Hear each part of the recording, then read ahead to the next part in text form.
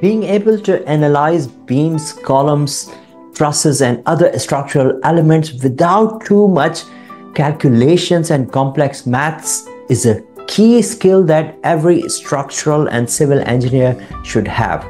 Ability to interpret analysis, structure analysis is very important. You should be able to tell how the structure is going to behave. In this tutorial, I will carry out qualitative analysis of a continuous beam with two fixed supports and one roller support in the middle and with uniformly distributed load. This is part of IStructE certificate in structural behavior, or if you are simply interested in structural engineering and you want to improve your basics, this tutorial is for you. This is the example which I want to solve today. It's got two fixed supports at the end and one prop or a roller in the middle, and there are four options to choose from. Can you find out quickly what's the bending moment with simple calculations? I want to give you a hint here. Consider this beam as two beams consisting of fixed supports and with uniformly distributed load applied. And guess what you will get? You will get end moments and you will get a sagging moment as well. And there are quick formula for that. Use these formula to work out the moments, and that will give you the maximum bending moment in the span. I strongly suggest that you try this question first before watching this tutorial. Scan this barcode or go to this URL. It will be down in description as well to try this question first and see what option do you get, and post your answer in the comments down below and then see the solution. Additionally, I will also be solving this structure in a computer software so that I am confident that whatever qualitative analysis skills we are applying, they are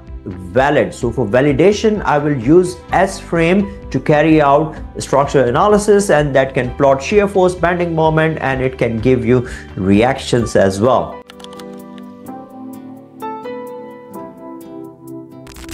For this particular question, when loading is symmetric, we can treat the intermediate support as a fixed support and say that it will resemble the fixed end moment. So what is the formula for fixed end moment? So when we have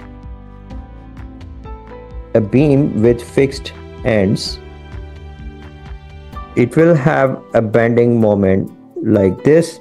Load is W and this is L.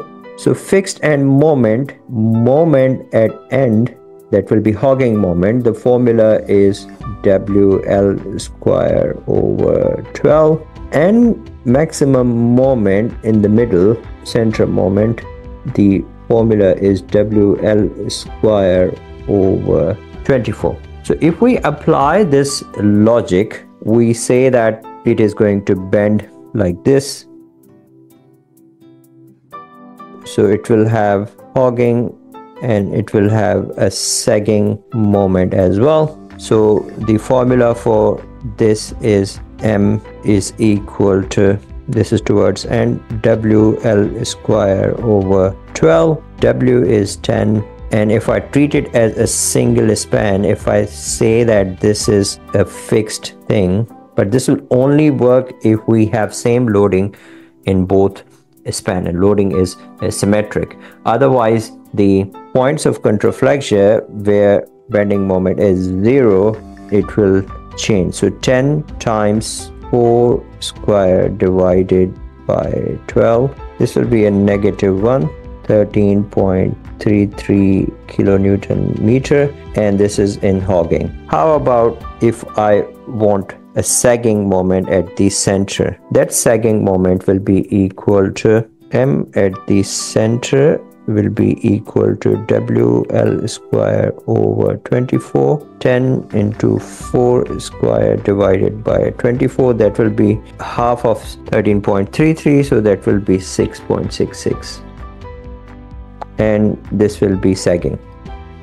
So the maximum bending moment will be equal to 13.33 in hogging, and option A is the correct option. Now tell me, did you get it right? Don't worry if you didn't. You can always watch back this tutorial to improve on knowledge and to improve your basic structural engineering skills.